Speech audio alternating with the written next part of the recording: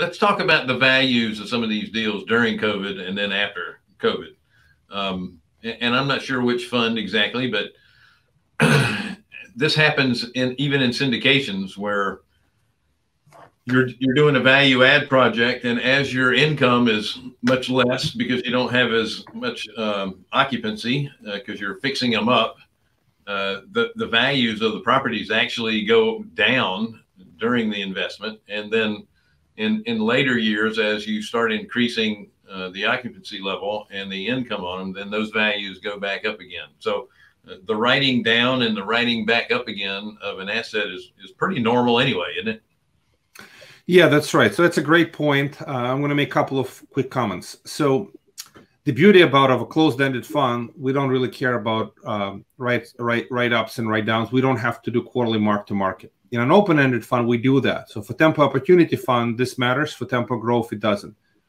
But from the valuation perspective, you're absolutely right. If you have a functional hotel and then you stop operating it, the value has dropped, and then you convert it, restabilized, then the value has gone up.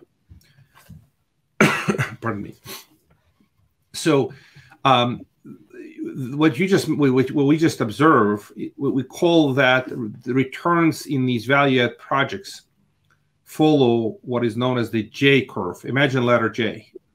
So in the beginning, the value of your investment drops like a letter J. Literally, just draw letter J. And then as you execute the value add strategy, the returns start picking up. The value investors picks up quite a bit on the back end. This J curve is an incredibly powerful strategy because you can, without giving any investment advice, not a CPA, don't play one on TV, informational purposes only, usual disclaimer. You can invest traditional IRA money into a growth fund like Tempo Growth Fund or a growth value add single deal, and then convert it at the bottom of the J curve when the hotel stopped operating, and now is dysfunctional hotel being converted to multifamily and converted at a valuation substantially lower than what you put in the cash. It's a pretty powerful idea. I'm a little bit tangenting from this, but you started on this point. I wanted to share this idea. So if it makes sense for people, you can write a $100K check in the middle of the value add. It's worth $70,000. You convert, you pay less taxes in the conversion value. But that's the kind of concept here. For an open-ended fund, now I'm going to use another example for Tempo Opportunity Fund. We invested in May 2019 in a hotel conversion in Ogden, Utah. Now, this was not one of these residence inns nor ramadas. This was a boutique hotel, kind of a high-riser. This was a pre-COVID outburst, and it was being converted to apartments as well. What's really fascinating on that project was that it gave us a lot of passive losses, and we had to basically mark down the value of the investment on the books of the fund while it was being converted. Now, the project just sold, well, not just, but it sold in February of 2021, this year.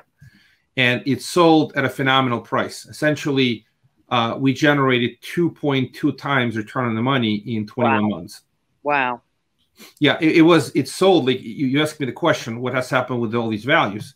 And the values shoot up. The pro forma projection on that sale was 18.8 million. It sold for over 20 and a half. So when you have leverage deal and these properties come out of the COVID and they come out strong and they sell above the target price, it magnifies rate of return quite a bit. So we saw that. So that project, we just finished Q1 again. Full disclaimer, we're about to finish the results, and the Q1 has a monstrous results, much stronger than our typical quarter because that asset sold at a rate of return far above the projected number. So we're having massive distributions in Q1 as a result of this. So when they happen, these projects, they pop. When they pop, the returns shoot through the roof, and that's what happens on these projects. You have to be patient and deal with a markdown until it's going to the project. But when it exits, and it exits well, it becomes a home run.